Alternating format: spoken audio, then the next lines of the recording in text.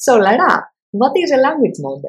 Yes, so basically a language model, it's a model that takes in some words and then is going to find the most likely word, so the word that will fit best based on all the other words that surround it. So for example, as you can see here in this diagram, the LLM is going to take in some tokens and then based on the context, so meaning all the other words, it's going to perform a task. And so can be a classifier, meaning that it's going to categorize words, or it can be generative, meaning that it's going to find the most likely word. When we talk about a large language model, we generally refer to the models that are based on a transformer architecture. Language models, it's not something new, right? They exist since 1950s. However, it's since 2017 where there was a big boom with a new way of creating language models, and that was with the transformers. And the idea here is that while before we did have language models, they were kind of small in terms of the number of parameters they had. So they had around million of parameters, where now we're talking about models with billion of parameters. Now the bigger the parameter size the model has, the bigger the model and the more knowledge it has about the world. And this is amazing. Now, we said transformers. So, Lara, what are transformers exactly? Yes, so basically, in simple words, a transformer is a type of deep learning model that is used for a lot of different tasks, like language translation or text summarization. And basically, it's called transformer because it changes or it transforms input data into meaningful output. So basically, unlike the other traditional models, basically transformers, they don't rely on fixed sequential processing. Instead, they consider all parts of the input simultaneously.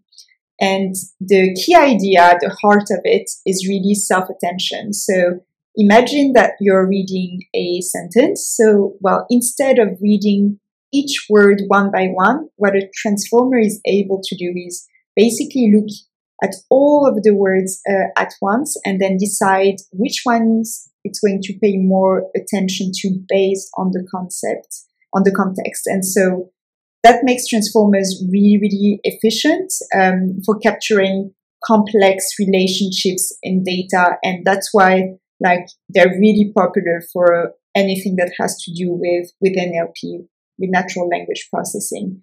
And that's unlocked a lot of things, especially in the area of translation. I think we could all see that from 2017 onwards, that this improved a lot, basically.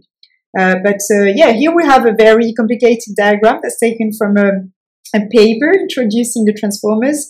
Maria, can you explain a bit more about this architecture and how it works at a high level? Yes, of course. So a transformer architecture usually has two parts, right? One is the encoder and the other the decoder. The encoder, think of it as the part of the system that understands and represents the input data. So imagine, for example, you're trying to translate a sentence from English to French. The encoder takes each word of the English sentence and transforms it into a format that captures its meaning. Then it looks at all the other words simultaneously, considering the relationship and the context. And then the encoded information is passed to the decoder for further processing. So since the encoder created this different representation of the input data, the decoder takes this and generates the output sequence, like the translated sentence to French. It works basically as a step-by-step manner. That's why you kind of see in different LLMs that follow this architecture that one by one the words are being created as you prompt it with something.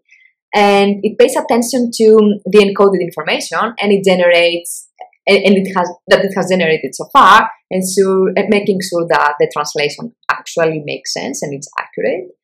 And so the role of the decoder mainly is to decode the encoded information into something that makes sense. That's why it's called a decoder. Right, so basically in simple terms, so the encoder is going to understand the inputs and then the decoder is going to use that understanding, that context, so that it generates whatever the desired output is, whether it's translation or something like that. And so that's how together they have like a powerful architecture for tasks that involve transforming one type of data into another, like language translation, for example. Nice. So language models can have many different architectures. So some follow only the encoder pattern, some follow only the decoder pattern, and some actually have an encoder and a decoder component. Models like the ones that follow the encoder architecture is BERT, if you've heard of it, whereas the decoder one, all the GPT models follow decoder architecture. And then there are some that combine both, like BART or T5. Now, why there are so many different architectures? They have pros and cons that we can discuss in a different video.